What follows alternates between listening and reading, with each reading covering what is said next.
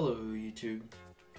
Today's video is going to be more of a leisurely off-script type of video in which we will be exploring this 2012 iMac Mini. Yeah, this is definitely an iMac. That is the screen right there. Anyways, I'm going to be doing a RAM upgrade on this with upgrading it from 4 gigabytes to the maximum 16 gigabytes they can support, which is going to be a big boost. This isn't an i7 or anything, but this isn't the lowest i5 either.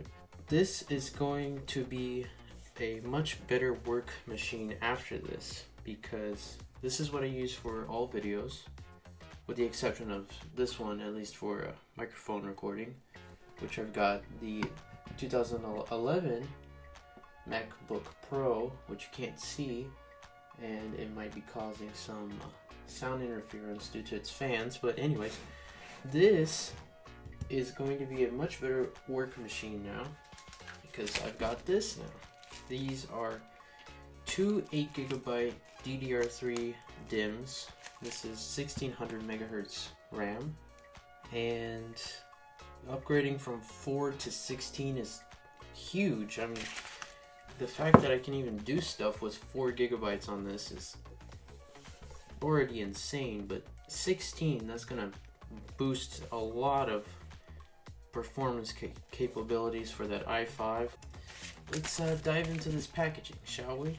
Bring out this bad boy. And don't ask why it's called that. I just got bored with a label maker one day, and that's what I decided to name it. You know, it'd be a good idea to move that.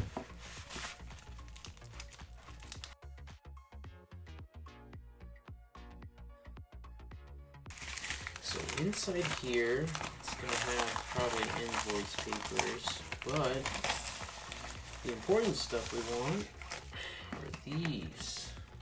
These are two Kingston RAM DIMMs, and this will be a very nice upgrade for this machine.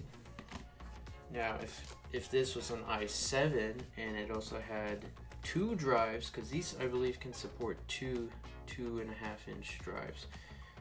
If the main drive was a SSD and then the other one was like a terabyte or a couple terabyte of storage as the secondary drive, that would be amazing. But this is sadly just an i5.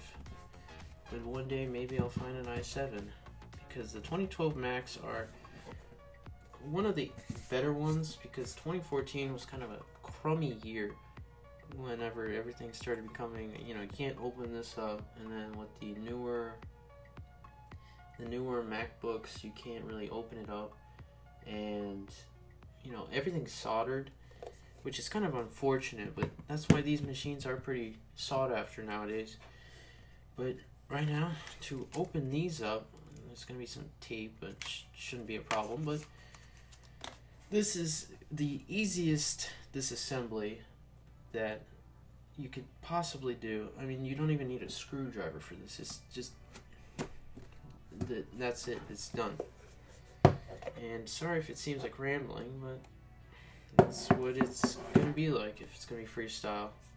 So inside this, it's actually pretty clean. I have opened this up before just to check it out, and the fan is pretty much spotless. There's not a lot of dust here, considering how much work I do on this. But yeah, once we get these open, I will be popping those out.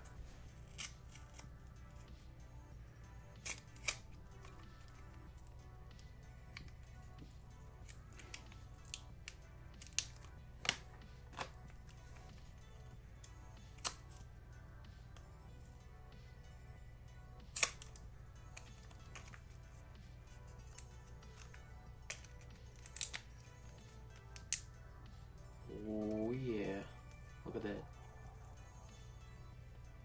Fresh RAM DIMMs. Now at least this isn't DDR2, which would be not really that great, but DDR3 is better than well, DDR2 and anything else for at least this machine. Anyways, now this is basically a MacBook Pro in a shell without the monitor, keyboard, trackpad. So the RAM is also laptop style too, and it pops out just like that. Pretty basic, but let's get these 2 GB sticks out of here,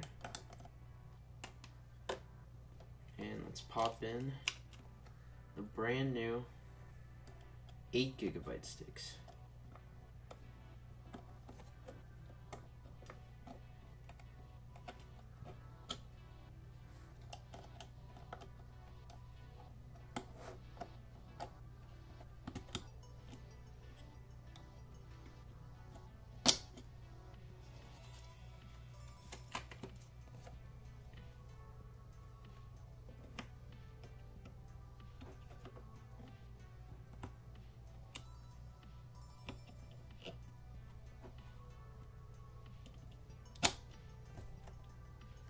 Boom.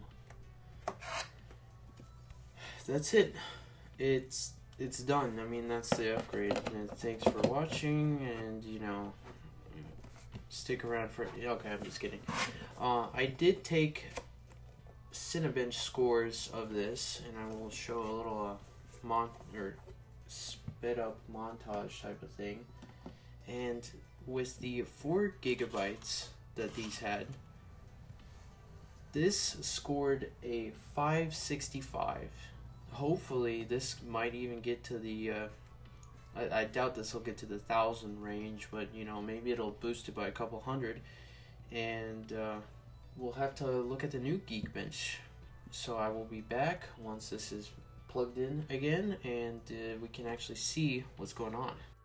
Okay, so I've got the MacBook booting up now, and I forgot to mention, along with the 565 Cinebench score, it took nearly 9 minutes for it to fully render. And now, as we wait for this to boot, we'll check that the system recognizes the 16 GB, and I will do another Geekbench score and maybe have a little time-lapse footage of both of them at the same time, and see how long it'll take. And yes, I am using the iOS 8 5C in several of these videos now, and I'm using this one as a stopwatch. Okay, so now we are booted up, and let's check about this Mac and see if it actually recognizes this. And look at that. It does show 16 GB is installed.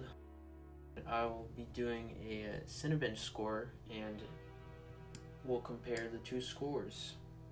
565 versus whatever 16 GB has to offer.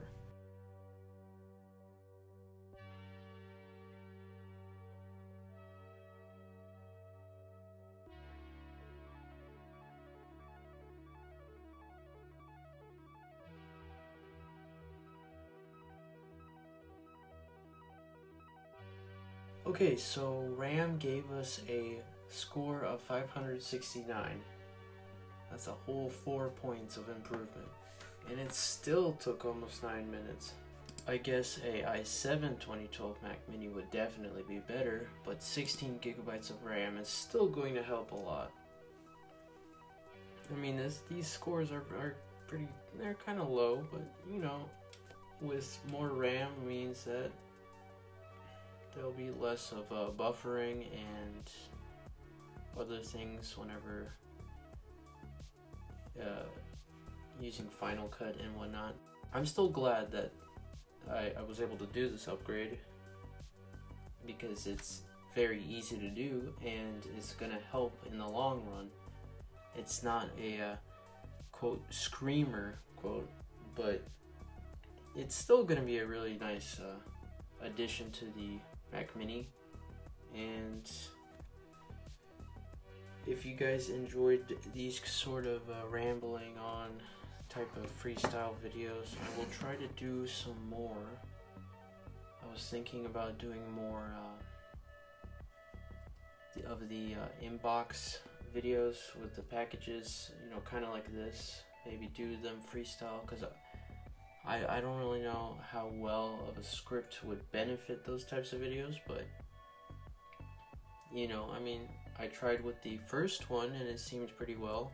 Granted, a lot of the footage was pre-recorded, but you know, this way it's kind of more live and you know, just messing around with fun stuff like these and getting to see the stuff like the iOS 8 5C again.